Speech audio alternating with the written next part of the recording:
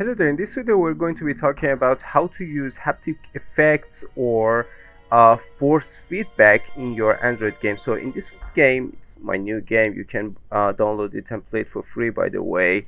I have some mechanisms like shooting with a gun or like just punching people out, and these things are going to give the player a sense of motion, a sense of a punch, a shot in their hands, and that's going to be available with this node, exactly this node here, which I just lost it.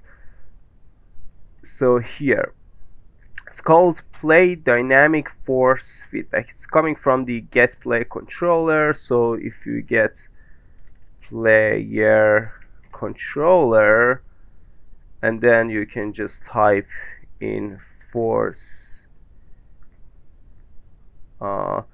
play dynamic force feedback right here, and this is what you get, and the default value for duration is -1, which is too much. I'd say put something less than 0.1. For me it's 0.07 was not bad.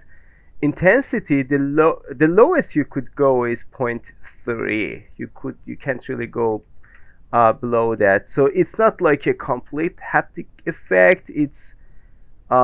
It's super close to it, but it's not a real haptic effect. I'm sorry to say that, but I really did not find any solution for that. But dynamic force feedback, intensity 0.3, it's pretty close, it's pretty good, and it doesn't drain battery power, and it just looks pretty and feels really good.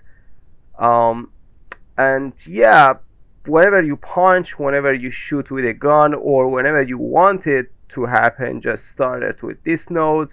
Remember, it's got a duration. If you want it to vibrate as long as something happens, you can use this event as well. So start it with this, put the duration to something like 20, 30, or I don't know, something really long, and then use another custom event to stop it right here.